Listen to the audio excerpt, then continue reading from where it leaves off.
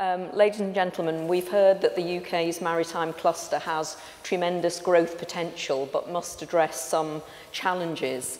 In the recent report on leading maritime capitals of the world, London did top the table for maritime finance and law, but is facing competition from the likes of Oslo, New York, Singapore and Hong Kong, as Dr. Zakos described. Work needs to be done to raise awareness. The global economy heavily relies on the maritime industry, and yet it barely enters the public consciousness. And this marginalisation does have implications for the skills development that we need to fuel maritime growth and competitiveness. We heard from Professor Gramenos that we provide world-leading education, but we need to constantly look at academic innovation. One issue that we haven't touched on this evening is the seafaring skills needed to support the maritime cluster. There's a whole range of jobs in the city for which these skills are essential or certainly advantageous in order to maintain competitiveness. In the light of the Maritime Growth Study, it'd be also interesting to hear your views on the role of government in this process. What policies do you feel would be required, and also the role of industry? I'd like to open the floor now to your questions and generate some debate. We do have roving mics. I'm going to take the questions in threes to maximise the number that we can take at any one time. And if you could just briefly introduce yourself and ask your question and being as concise as possible. I can see a hand up down here. Alan Grayson from Nautilus International. I'd like to thank all the speakers for their contribution today. We've seen that this city of London has prospered, as indeed this nation has, by combining financial capacity with technical ingenuity. I've heard a great deal today about companies will go where the money goes, but won't the money go where the technology goes?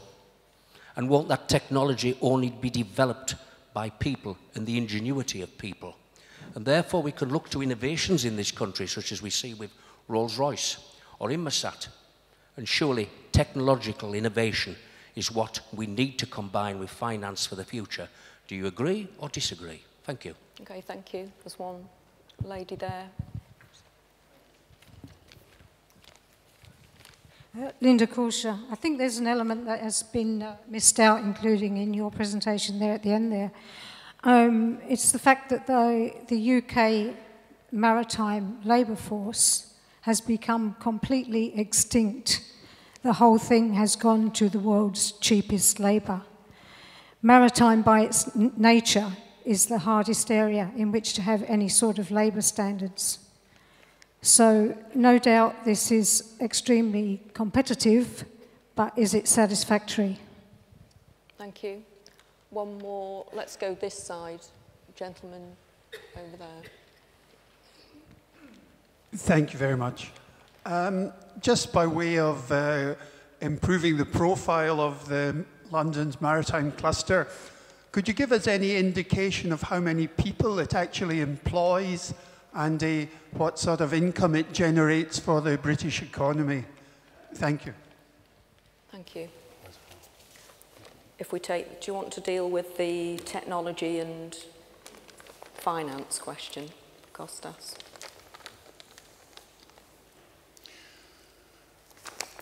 Technology has to be extremely competitive, because it must be internationally competitive. Otherwise, cannot survive. I believe that innovation has been offered in abundance here, without a doubt. Financing is one question, but then how competitive can be? How can you be competitive with the Far East or other countries? I mean, that's one of the problems here, and we have to think about it. I mean, if you look at the marine equipment companies in the 70s, when I started doing this sort of thing, they were very active. They were doing excellent business. Now I have my question mark there. Competition. Innovation, competition. That's the only answer. Simple as that. Then, if you can become competitive, then finance will be there, and everything will be there.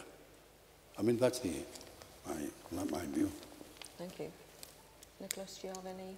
Well, anything to add to that? Yes, I think the point on the shipping is also a business where it's labor intensive. So I think the human factor is very, very important. The human factor has to be trained, educated.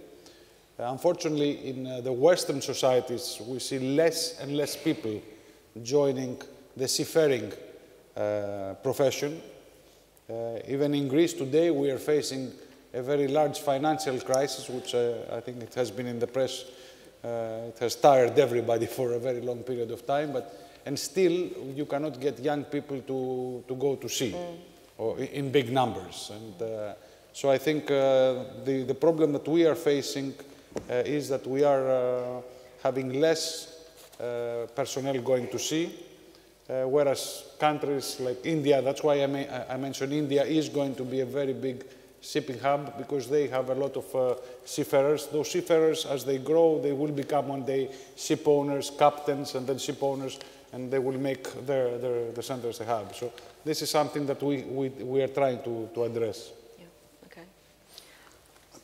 On the last one, I have a number of students. We have 3,700 students from 152 countries. They work in 50 countries. But the interesting thing is in China, young ones, 5 young ones, they are in their mid-30s, 38, they have become ship owners. They came to the course, they studied at very good universities in their country. Now they have become ship owners. Is the time now.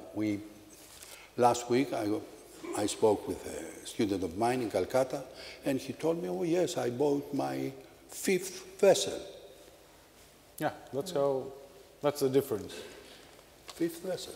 But there is likely to be a shortage, isn't there? I mean, all the forecasts are that there will be a shortage in seafaring officers, and certainly as the world trade does grow, then I think it could be quite an acute problem. So I think it's something that we do need to try and address, this whole area of recruitment. This is a very serious problem, because we have technology and innovation which are very important, but you have to have the people that are able to keep up with this technology and innovation.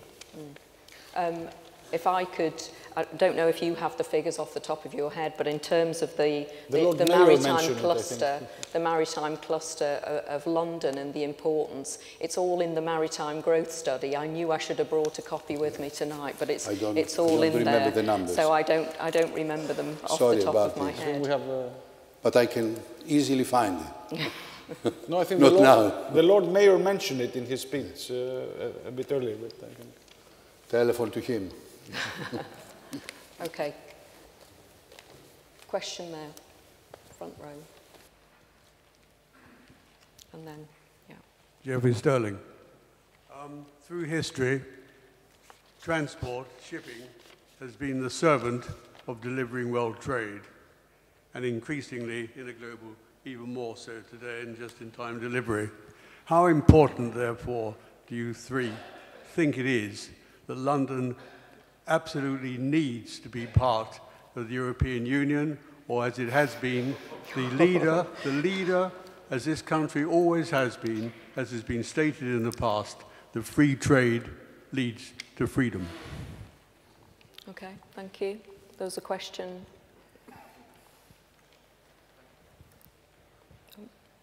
And then a lady behind. My name's Kenneth Stern, and I spent my working career in the marine insurance business. I want to say that it seems to me that the United Kingdom has definitely, in recent years, lost the bulk of its old trade in shipping, in direct ship owning and shipping.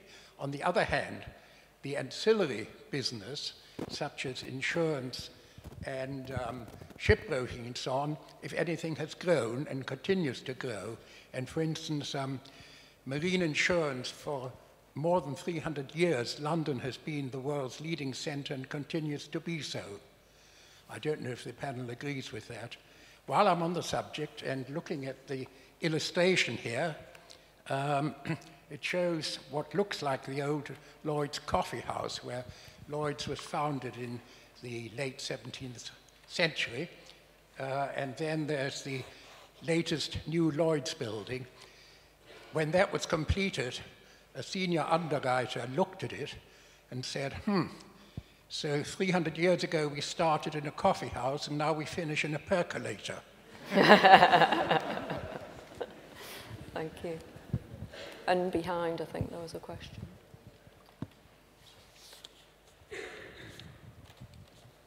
Hi, my name is Karen Birmingham. I've worked in shipping for 8 years, not recently, but it seems to me the issues are around image.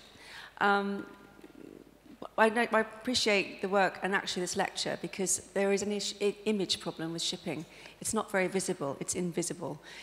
If you look on our British waters, and I'm a sailor, the lack of shipping, if you go to Singapore and Hong Kong, the harbours are full. And so therein lies, I think, a challenge, is how do, this is very exciting about the law firms, the education, but it's back office stuff, it's actually not visible. And I think that is where there's an issue. And I'd be interested to see what the industry is doing to raise the profile of shipping in the mainstream. There aren't reality TV programs about shipping, because 95% of the trade that comes in this country is via shipping. Most people think it's by air. There is an issue about the challenge. How is the industry challenging that? Okay, thank you. Visibility, the visibility of the shipping industry. Well, I think this is I think a very valid point. The majority of the things that we see around us have been moved by a ship at some stage before they came to where they are, and still the mainstream people do not see a ship. Very few people identify with a ship. Unfortunately, very few people know that 99.99% of cargoes every single day are moved safely from place to place, and the only time that a ship gets some press is usually bad press when you have a problem or an accident. Ships are the largest mobile man-made objects, so they're huge. They're about 1,000 feet. It's or more is a VLCC manned by about 25 people, and it has to navigate through very difficult weather conditions at all 24 hours a day. So it is not what shipping offers to the world economy is not appreciated. And, so how do we get the world economy to appreciate it? Well, I think it is difficult because it's a fragmented industry. You do not have an industry which is based in one place in the world. I think the IMO and Mr. Mitropoulos has tried and made efforts to put shipping on the map more and more, but it's an uphill battle. Kostas, anything to add? On this, I think we have to move to the universities, and not only to the schools perhaps, and to the universities. There is the place where you can put your case. What do you expect? Why they should read about shipping when they have their problems at home? So you have to educate very early. Events have to be organized in very early days, in the high school, and early in the university, first, second year undergraduates. That's it. Okay, thank you. What about the marine insurance issue? Well, I think marine insurance, London maintains its predominance and it's growing. And I think, so yes, perhaps in 50 years you have to build a even bigger building. So you might have to move to the SAR. Okay. Approximately 28% of international marine insurance is maintained. That's a very big concentration. Yes, very high, yeah. Exactly, and we don't have the names now. I mean, there were mergers. Yes. Now you have companies. Anyway. Okay, I've saved the most contentious to last then, about the European Union. Who would like to comment on that? I'm not going to comment. No, I think the stance from shipping is that we are for we are against protectionism, against quotas, and we are for free trade. And I think you know, the European Union, or the common market as it used to be, is for free trade. So I think naturally, you know, ship owners are supporting a huge country like the United Kingdom to be tied to this agreement. Okay. And I would go further. If there is a Brexit, touch wood, what is going to happen the financial city of London? So many foreign banks. They have their headquarters, international headquarters here. What they are going to do? I think the city recognises that it would be quite disastrous for Frankfurt will be happy. Yes, other places would be happy. Okay, I think we can probably take 3 more questions. At the back, or middle there. And then another hand at the back. And then one towards the middle on this side. Yes. With advance of modern technology, communication, and international nature on every single transaction, whether you buy something in the shop or whether you charter a vessel, is the physical location of maritime cluster becoming less important than it used to be? Okay. Physical location of? Becoming less important. Okay, thank you. We had another one, yeah, behind.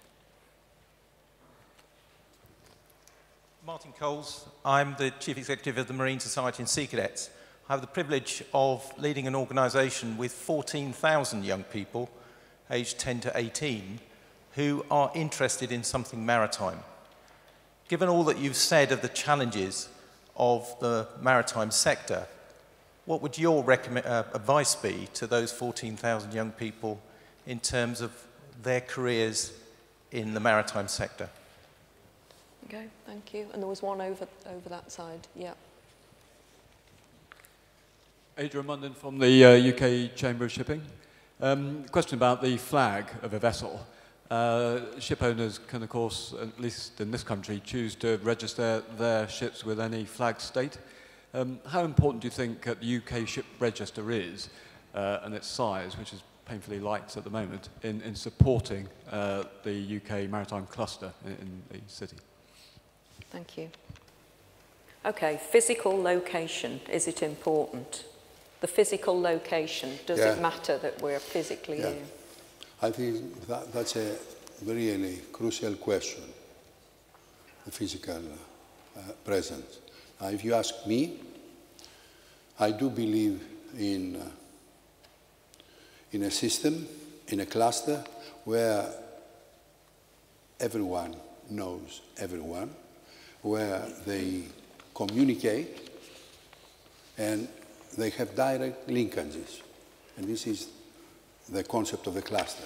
We have seen, of course, the Baltic Exchange has changed drastically and dramatically since 1971 when I came here and I used to go there to see people. It's another world, which I accept, but I haven't answered your question. There are, of course, very many things that can happen, but for instance, in the chartering world, it doesn't mean that you have to be located in London. You can do this in other countries. But the wealth of information is normally in one place.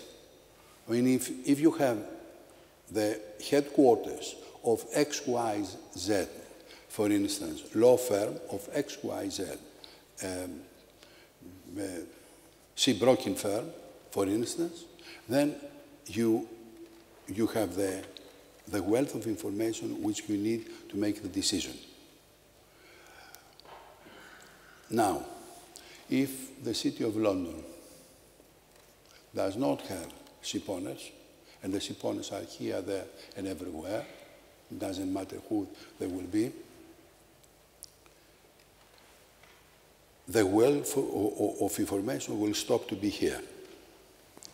And the same applies for law firms. It means that activity will be transferred in other places. The same companies will go elsewhere. Are they going to survive there? In order to survive and in order to succeed, you need business. Do you have enough business when you go, for instance, to Athens or to Dubai or to whatever?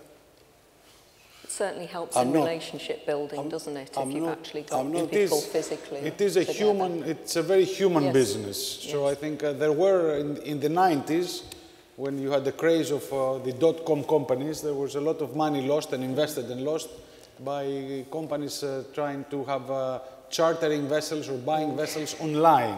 So, you know, shipping eBay sort of thing. It doesn't work because to charter a ship, you have to know the owner. It's a big responsibility. The oil company wants to know who is the operator, who is the owner, to kick the tires, as they say. So I think it is important to be close. Of course, technology helps. If you travel, you have to travel the world, but the base is important. And it's also very important for the company's morale. You know, you have to have your headquarters. You people have to visit it. It has to be a center. Okay, very quickly, Nicholas, the 14,000 young people, what would be your advice to them? Well, I think this is, you know, I think this is a very, very important number, and congratulations on that. I think it will be important for them to start by visiting some vessels, so they can see what you know, real life is on a ship, and if we could help as a company or as an association to organize trips like that, for I think would be very happy to do so. And it is a very interesting business. It's a global business. It's a business that will bring you from you know, all these hubs I mentioned. You will end up people, brokers in shipping, start working from Singapore. They go to Copenhagen. They end up in Hamburg, and so they live a very, very international life. And I think this is very good for young people. Okay, and finally, do we need a UK register? Do we need a UK shipping register? He will tell you. Well, I think every country has to have the pride of having its flag flying on at least a number of its vessels. So I believe there should be one. I think it will be a pity. The nation with the longest tradition in modern times in seafaring, not to have the Union Jack or the you know, going around the world. So I think yes, my answer would be certainly yes. Well, and it also allows other policies, like for the UK, with the tonnage tax and linked to recruitment, I think has been a very good initiative. I think we're going to have to leave it there. So thank you very much to our panellists, Kostas and Nicholas. Thank you very much indeed. Thank you.